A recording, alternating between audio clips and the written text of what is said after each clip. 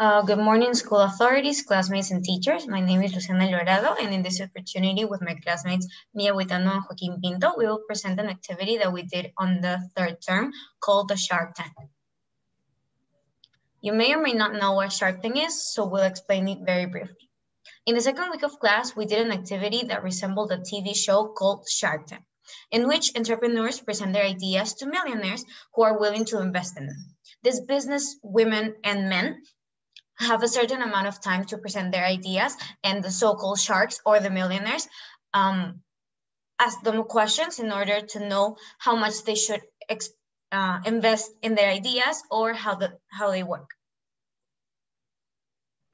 This is the syllabus that was presented to us in the bimester, and it contains brief information about what we were going to do throughout the process of the Shark Tank activity. This is the opener of the unit that was presented to us during the bimester, and again, it contains briefly the information that we were going to do and talk about, as well as the key concept, the related concept, the global context, and the statement of inquiry that we will be talking about later on in the presentation. So here we can see some of the skills we developed during this activity and bimester. So these skills help us both academically and professionally in the future. So some of these skills are the communication skills, creative thinking skills, collaboration skills, etc. So here we can see the inquiry process, which is, well, I think that we all know here, which is the inquiry, action, reflection process that we follow during a lot of our school activities. So let's see how the term's concepts relate to this activity.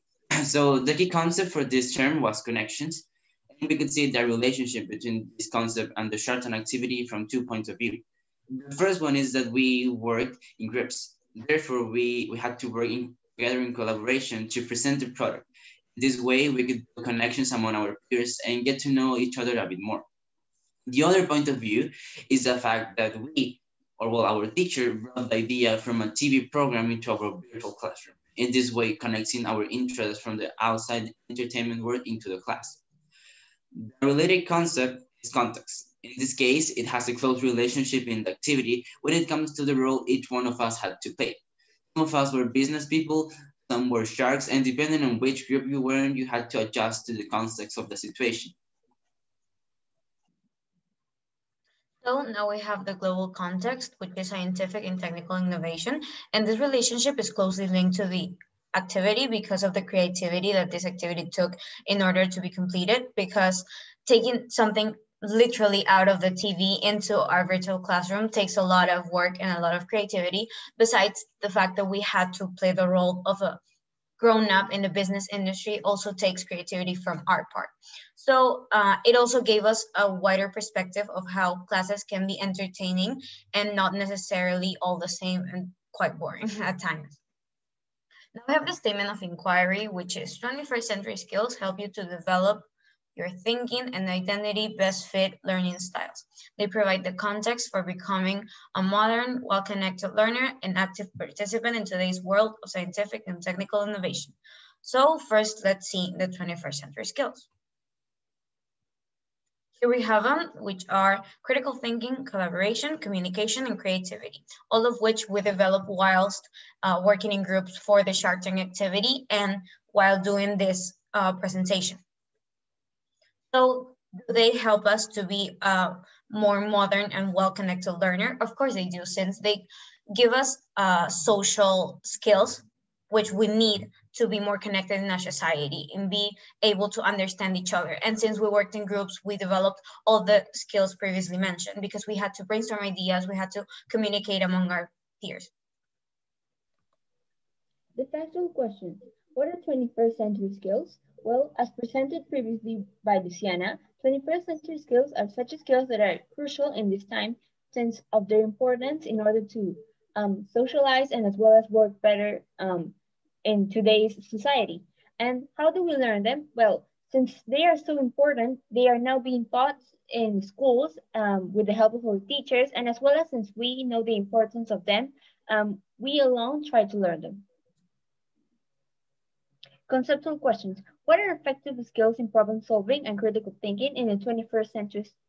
Well, the effective skills that are crucial and important in problem solving and critical thinking are creativity, since they are really helpful in order to create the solutions in problem solving, and as well as the ideas in the critical thinking. Yeah.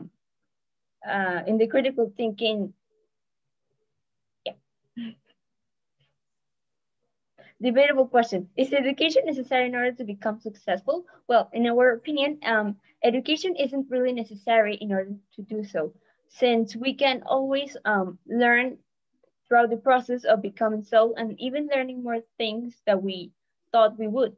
And is technology taking over teaching? Well, for us, since we're in a pandemic, in order to communicate with other people, we need the technology in order to do so. Therefore, technology is kind of taking over, but that doesn't mean that we don't need people to guide us through the process of learning, like teachers or our own parents to do so. So now we have the objective of the task. In this case, of course, the Shark Tank activity was neither in person nor streamed on live TV because we had to accommodate the circumstances of virtual classes. The teacher explained that we were going to be in breakout rooms and assigned the task that was creating the class of the future, taking in accountability the foundations like the pandemic, the sanitation, and technology. So we were put into breakout rooms and started working on the product. However, when we were brainstorming ideas, the teacher came into our breakout room and told us that we were the sharks. This meant that we didn't have to present an infographic or we didn't have to have a presentation, but rather we had to evaluate our peers with a rubric that we will discuss later. So on the day of the actual presentation, we were told to turn off our mics and our cameras and microphones to be anonymous. And this whole activity took 2 days to be planned. In the first one, we planned our rubric and the groups presented. And the second one, we evaluated our peers. So now we will see some of the projects our peers presented, not only from this class, which is 9A, but also from 9B and 9C. So what we are seeing specifically are the infographics, which show the details and materials that the students plan to use for this product. So as we can see, many of the infographics are quite similar since, I mean, they all had quite similar ideas because they all had to take into consideration the same pillars, and we are in the pandemic, right? So the ideas were very similar among each other, but of course they had different, the way they did it were kind of different. But who won in our classroom? The winners for us were Flavia, Cesar, and Valentina. This is part of their presentation that contains a lot of how the class will be distributed and basically what programs will they use. And it was really nicely done. The presentation was really pretty basically, and it contained a lot of information that for us was very important to choose them as the winner. Obviously, for choosing a winner, we use a standardized criteria. This rubric was made 1 day before the presentations when we found out we were the sharks. The purpose of this rubric was to give the same winning opportunities to each group with the same exact criteria. So here you can see that we used 4 criterions for it. Those were quality, innovation, visual, and price. Quality means how effective the idea is, considering their efforts to maintain sustainability with ecological ideas, as well as how their infographic explains their product. The second one, which is innovation, refers to how common this concept was in the class, if they were presenting something new and different or just another product. Also, it mentions how viable the idea is. The third one, which is visual, refers to how it looks in relation to the effort given by the students in detailing their product and illustrating it in the infographic, obviously. And the last one, which is price. So this has to do with inquiring the students did to find out the real prices that they were going to use for the materials of their product.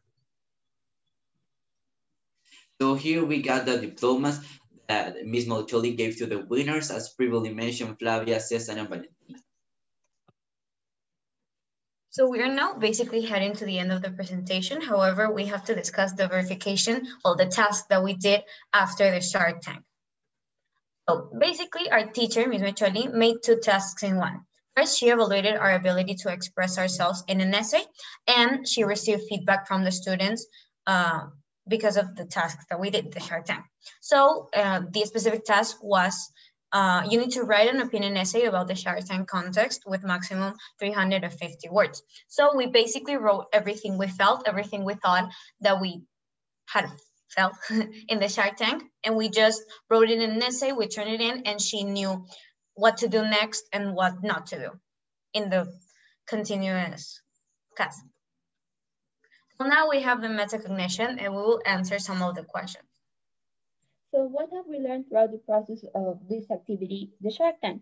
Well, in our opinion, and personally, I think I've learned how to evaluate somebody else, and as well as creating a rubric, which is very important since it gives us a point of view of how a teacher feels, and also how it feels to evaluate someone else, taking in account all of the things that requires to have a good presentation. So the second question is what has been the hardest and what has been the easiest for us? I think that the easiest part of this project was maybe working in groups because we have a pretty good group and everybody like communicated well and we understood each other pretty well. So we did work together and that was great. And now maybe the hardest part was evaluating our peers, as Maya said, because it can be quite tedious and we didn't have much experience with doing that. Also doing the presentation you are seeing right now, because we had to choose a lot of things to put and we had to organize ourselves in the order of the presentation. So the third question, which is how was it useful? So as you can think, there are two sides here, the shark and the entrepreneurs. So I think the entrepreneurs, they develop their organizational and collaborative skills because they were a group and they had to present their product as well as their communicative skills because they had to talk to us and present and sell us their idea. And as the sharks, we develop our critical thinking skills when evaluating them. Finally, how would it be useful in the future? Well, as I said before, creating a rubric and having the perspective of a teacher is really useful since it not only like give us a guide of if someone wants to be a teacher in the future, it kind of has an idea of how it works, but as well as it gives us a really good point of view about how we should think of how a teacher thinks beforehand making a presentation, like taking in account all of the things that we thought in order to create a rubric, in order for us, when presenting, have a big and better point of view of what to do and what not to do. Thank you. Thank you. Thank you.